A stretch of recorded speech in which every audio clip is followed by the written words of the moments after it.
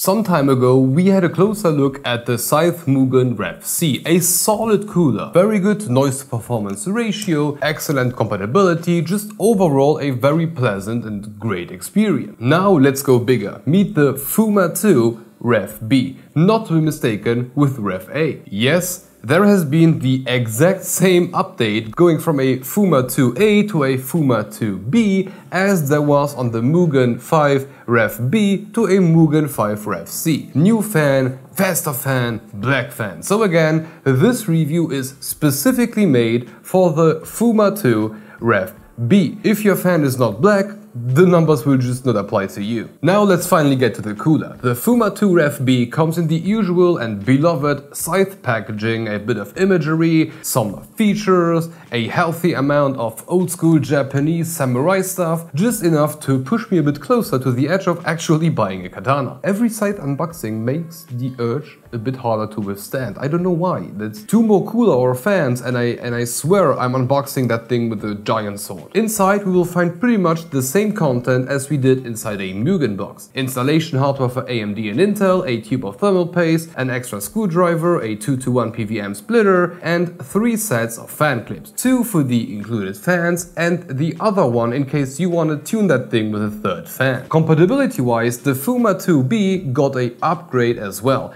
AM5, AM4, AM3 and so on for Team Red. On the blue side it's LGA 1700, 1200, every 1150 as well as 2066 and 2011. To get the cooler on top of your Intel CPU, we need to take the provided backplate and position the screws on the side according to your socket. The most outer position for LGA 1700 and the inner ones for everything else. After positioning the backplate behind your motherboard, we can install the spacer with the rubber side facing down on top of the outsticking screws, followed by the mounting brackets with a little indentation pointing inwards. Just make sure to use the right ones, cause there is a special LGA 1700 version included in the box. From there, just mount the whole thing down using the nuts. Over on AMD's side, we need to remove the pre-installed retention brackets, put the previously mentioned spacers with the rubber on the bottom side on there instead, followed by the retention brackets in an outwards pointing position and screw everything down. From there on both platforms, slap some of that thermal paste on top of your CPU,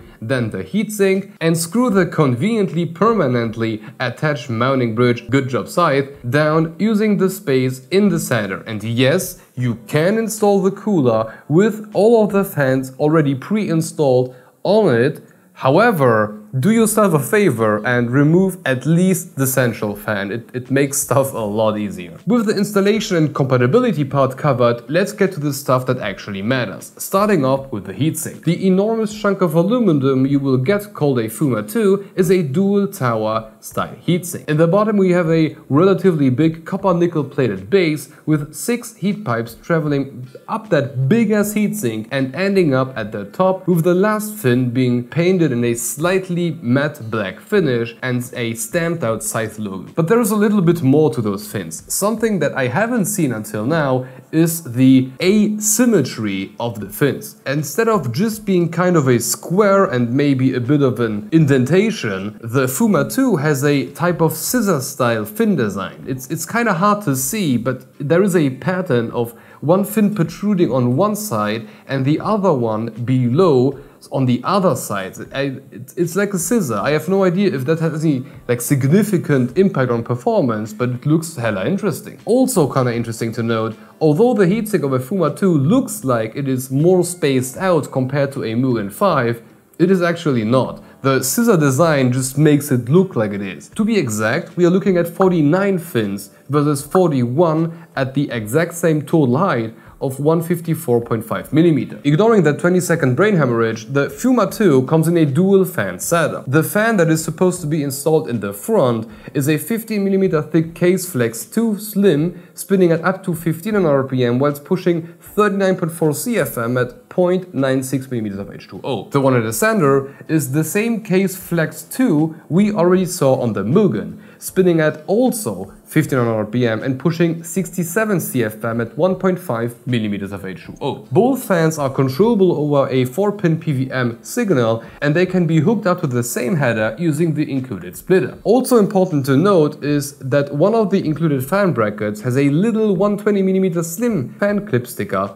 on it. As long as your family tree isn't shaped like a circle, this is kind of self-explanatory. Compatibility-wise, I must say I am extremely impressed with this thing, or more with Scythe in general. The Mugen was already compatible with pretty much everything, although it is relatively big. But the Fuma 2 is a dual tower, dual fan monster. And at that same time, it is still 154.5mm high. So it will fit into the cheapest shoe carton, and the front fan still does not protrude over the first RAM slots. So again, 100% RAM compatible. And the offset on the back heatsink allows motherboards with 8 RAM slots to use up to 55mm high RAMs, so to speak, on both sides. Or for normal people, this will be far above, like for example, the stuff that manufacturers put on top of their I/O. So as far as compatibility goes, I am not aware of anything that will not be capable to be used with this, except for like ultra small form factor cases, of course, but that's like not the normal case. So for normal hardware, this is as good as it gets. Just compare it to a Nokia NHD15. That thing is 165mm high by default, and that only accounts for sub 32mm high RAM. But the top RAM inside my own working rig are 48mm high, so that fan is being pushed up by 16mm. Congratulations, my Nokia NHD15, which, no joke, is now installed in my editing rig, is now a full 181mm high. And compared to the 154 of the Fuma, which will always be 154 no matter what RAM we will use, that's very good. But before we draw any negative or positive conclusion, let's get to the benchmark. We tested the Fuma 2B on top of our usual 3900X benchmark setup. While running at max speed, this one managed to keep the CPU at a solid 53 degrees C above ambient. This places it in the same category as an Arctic Freezer 34 eSports or a Be Quiet Darkroad Pro 4. Pretty solid so far. Compared to other dual tower coolers, we have for example a Silverstone Hydrogon, just a degree in front, or the Nokia NHD15 at 5 degrees lower. On the noise to performance side, we were able to see Scythe's strongest aspect. Again, the noise to performance ratio at lowest RPM numbers. While the Fuma 2 was able to outperform things like the Silverstone Hydrogon from the get-go, it was just slightly ahead of its single-fanned Mugen brother. However, while lowering the fan speed, it lost a bit of track, but pushed that number low enough and it managed to catch up to the Mugen and stay at the same position until the very end. But the most important comparison for us was just Mugen versus Fuma. On this almost empty graph, we can see that although the Fuma can push the temps down slightly more at the expense of a bit of noise, which makes sense, it's 2 versus 1 fan. As soon as you even touch the slider, the noise to performance ratio falls behind the Mugen, giving it the advantage for like 90% of the graph. So where does this leave us? Compared to things like the Hydrogon, the Fuma 2 is definitely the better option. It's in basically every category. Against other higher performance dual tower coolers like a D15, it is not even near its performance level, but the Fuma 2 can score major points with its 154mm height, which will stay 154 no matter what you do. So as a standalone cooler, this thing is very solid. It may not be the best, but noise to performance is very good. And I believe this is the best dual tower cooler I have seen so far as compatibility is concerned. But, and that's a big but, the Mugen 5 Ref C exists. Although the Fuma 2 is a dual tower, dual fan cooler, the Mugen is the noise to performance winner from 90% fan speed down to 25%. And it has the exact same compatibility. So although I like the design, I like the black cover,